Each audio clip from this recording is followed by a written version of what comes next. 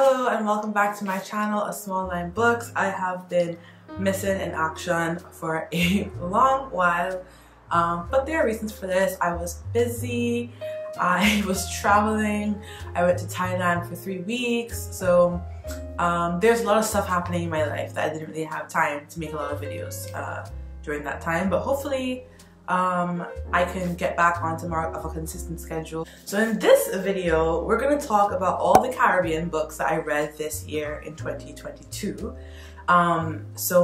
This year I read 7 Caribbean books, which for me means that they're books by Caribbean or Caribbean American authors or Caribbean British authors, like authors of Caribbean heritage, also books that are largely set in the Caribbean. But most of these books are by authors who are from the Caribbean or have Caribbean heritage. So let's just jump right into it. And yeah. So I have 2 physical books, and then the other 5 were ebooks on my Kindle from the library, which I've been doing a lot of this year. So the first one is The Wine of Astonishment by Earl Lovelace. So this is a classic Caribbean novel that you read in school. So I went to high school in Barbados, and this is something that we read when I was like in fourth form, I think, maybe, or 3rd. But anyway, I reread it this year because I just remembered kind of slugging through it, like, and it's so small, but I remember slugging through it as a child and being like, I don't get it, I don't want to read it. But then I read it this year and I kind of was like, whoa, this is one of the best books I've read, like genuinely one of the best books that I've read in my life. So this book basically follows people living in a village in Trinidad called Bonas, and they are practicing the religion called Spiritual or Shelter Baptist, which has been outlawed during colonialism, during the colonial period. And they are practicing their religion under the radar, trying to keep it a secret, but at the same time a really bright boy from this neighborhood, this village, becomes a politician, and they all vote for him, and he wins, and they think that like he's gonna go to Port of Spain, the capital, and things are gonna change for them, and it doesn't happen. And so you just kind of see this struggle between that, and then you see how the men in the book have different approaches to changing things. So you have the politician who like wants to work within the system, you have Bolo, the stick fighting champion, who's more revolutionary, and then you have, I forget the other character's name, but he is the spiritual Baptist leader, and he has another way of thinking through things. So they all kind of have these different methods of how they think they're going to achieve change for their communities, and it kind of just shows you the impact of colonialism on indigenous religions, or African religions. And yeah, it's a really good book. It's very small, but it packs a punch in my opinion, and it's just one of my favorite books. The way he writes is so lyrical also, which the way Lovelace writes is just so lyrical. You feel like you are in Trinidad, like you are in Bonas, like it just feels so powerful. And yeah, so one of my favorite books of all time. Okay, so the second book I read physically was for my book club, and it is These Ghosts Are Family by Maisie Card. This one, I really enjoyed it. So basically it has a lot of magical realism in this book, and it follows a family of Jamaican heritage through their life. And so it's set in Jamaica, the US, and the UK, and basically the dad of this family has the secret, and I'm not spoiling anything here, but the secret is that he faked his own death and he has another family, and we kind of see how these secrets are permeating through generations of this family, going before him and after him. And it's a multi-generational story where it follows the different descendants, and it even goes back in time to follow the ancestors' lives and how this family came to be. The magical realism element lends itself really heavily to like incorporating Caribbean folklore and folk tales. So that's really prominent in here. Jamaican patois is heavy in this book. I love a book that is in Caribbean language. Like, I love a book that speaks in patois or Creole. Like, it really amps it up for me. So this one was really good. The ending I kind of didn't really get, and I think I might need to reread it to really understand the ending. But yeah, this was a good one. I do recommend it if you like magical realism. Okay, let's head on to the ebooks I read. So the first one I want to talk about is Pleasant View by Celeste Muhammad. So this is a book of short stories, but it's kind of considered a novel in stories in that it is short stories that are interconnected. So each one kind of bleeds into the other one. And basically, it just follows, it's set in modern day Trinidad and Tobago, and it follows a cast of characters who are all connected in some way. We see themes of Venezuelan immigration, we see themes of racism, colorism, abuse, different things that are very prominent in Trinidad society. And what I love about what Celeste Muhammad does in this book is, again, she writes in the way that Trinidadians speak. So if you are somebody who's, you know, an English speaker, or, you know, you speak English but you don't have that, you're not tapped into how Caribbean people speak, it might be a little hard to get into the book. But I think once you like get past that, it really amplifies the book for me personally. I mean, obviously I speak the language, so I understand how Trinidadians speak, but I mean, it really is, like I said about Lovelace, it's really lyrical and rhythmic, right? And she writes so well, and she really amplifies these stories. The one thing I will say about these stories is that I wonder if she was a bit heavy-handed with the trauma that happened in the book. But other than that, it was a good read. I would recommend it to Trinidadians specifically because I feel like it kind of showcases and highlights issues in contemporary Trinidad. So yeah. The other book I read was Where the Rhythm Takes You by Sarah Das. This was for my book club as well, and it was a short and sweet little romance. It kind of gave YA. I don't know if it's YA, but the characters in the story are young. I think they're 17, so it kind of gave YA to me. But in this book, we follow a young woman or a young teenage girl, and she lives in Tobago, and she works for her family's hotel. And when she's at work, she sees someone that she knows from her past, which is kind of funny to me because her past means like 2 years ago. But it's a guy she used to date when she was younger, not that much younger, like 2 years younger.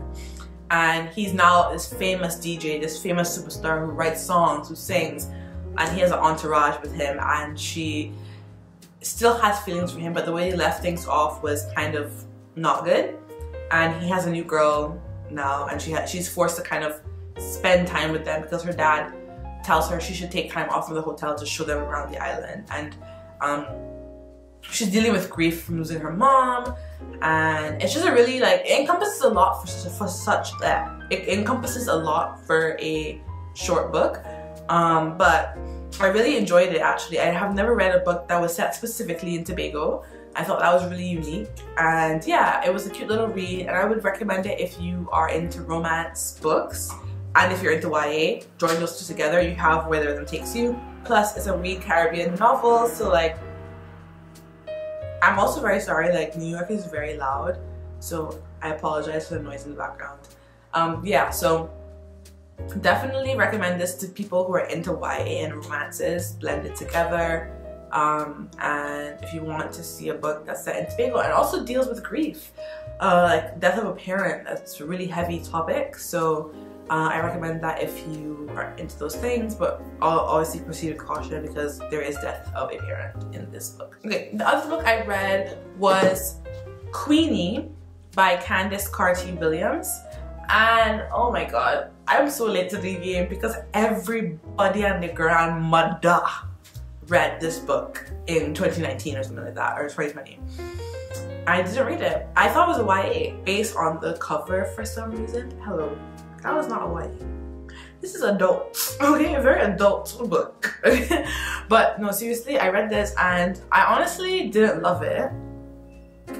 I was entertained, but by the end I felt very critical of this book. And for me, basically what Queenie is about is there's this character called Queenie. She's a black, British, of Jamaican heritage descent woman. That was a like a word vomit just now. But she lives in England, and she is broken up with by her white boyfriend, and she kind of goes on this kind of spiral and starts sleeping with a bunch of people and just having all these issues. And you know, it's hard to explain, but it's a really messy book and a look at a messy woman navigating her early 20s. And for me, where the book fell flat was that I just felt like I didn't know who it was written for. Like, was it written for me as a black person, or was it written for a white audience? It just kind of, I couldn't figure out who the book was written for, because the things that happened in the book felt really traumatic, but like, I just felt like it wasn't given a lot of care. And she kept running into these white men who were racist towards her, and it just felt like over and over again, like, what is going on? And it just felt very cliched.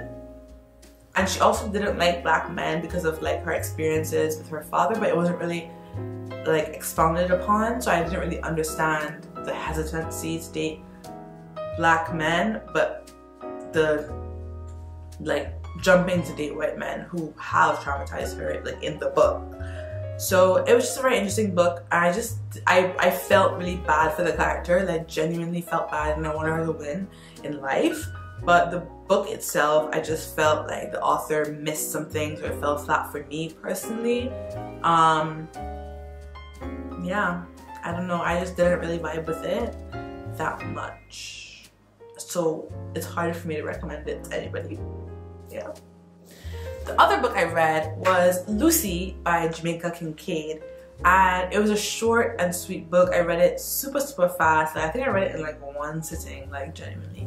And it is a book that follows Lucy, a teen from an unnamed Caribbean country who migrates to the US at 19, and she is an au pair for a upper middle class wealthy-ish family.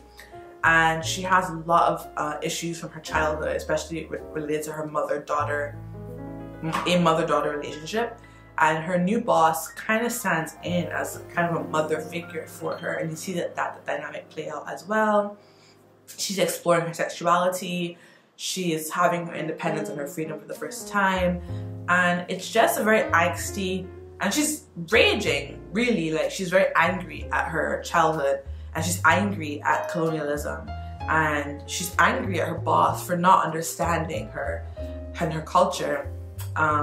And it's just such a good text. I think it incorporates so many themes, and I especially love the mother-daughter theme. And there is a quote from Lucy that I want to read because I found it to be so profound and it stuck with me. I wish once again that I came from a place where no one wanted to go. A place that was filled with slag and unexpectedly erupting volcanoes. Somehow it made me ashamed to come from a place where the only thing to be said about it was I had fun when I was there. So I was really impressed by this quote. I was really impressed by Kincaid's writing and her way of incorporating critiques of tourism and colonialism into her works, and that just stuck out to me. And I would recommend this book to like anyone, but specifically people who are interested in books that deal with feminine rage and books that deal with mother-daughter relationships. I would definitely recommend that one to you. This book I read was The Bread the Devil Need by Lisa Allen Agostoni, I think. Yeah, Agostoni. And this is one of my favorite reads of the year. This is a harrowing look at abuse, gender-based violence, sexual assault, and incest in Trinidad and Tobago. And if those themes are upsetting to you, I would recommend not reading this book because I actually felt very triggered reading it myself. So I wouldn't recommend it to people who feel triggered by these types of themes and topics. But this follows a woman who is turning 40, and she is in an abusive domestic relationship. And she works in a clothing shop in Port of Spain, Trinidad, and she witnesses one day at work a woman be killed by her abusive lover. and that kind of sends her into thinking about her own situation, her own mortality, and just trying to figure out what to do with her own life. At the same time, she reunites with her brother and finds out more information about her family and her childhood, and she gets kind of triggered by this, and she has to like deal with some of these issues that are coming up from her childhood, and it's just very depressing and very sad, really, but it's so well written. Another book that's written in Trinidadian Creole English, the same way we speak in Trinidad. That was really well done for me personally, and it's told from her perspective, and then it switches off to like a kind of omnipresent narrator when it goes to her childhood bits. And it actually was longlisted for the Women's Prize for Fiction, so yeah, that's another accolade that it got. But it's really hard to recommend this one, but I think just because the writing is so lovely, and lovely is a hard word to use here, but the writing itself really is so well done in this book, and I would recommend that if you are interested in reading this book, given the content warnings I gave in the beginning. That is all the Caribbean books that I read this year. It was only 7 out of 48 books, and really and truly I actually want to do better. I want to do more. I did DNF some books this year that were Caribbean books, but I might pick them back up. It wasn't that they were bad, it was that I was just not in the mood to read that type of book. So hopefully next year, 2023, I can get on it and make more of my books Caribbean books. Maybe I can double it to 14. So we'll see. I hope you enjoyed this video. Thanks for watching, and I hope you have a happy holiday season.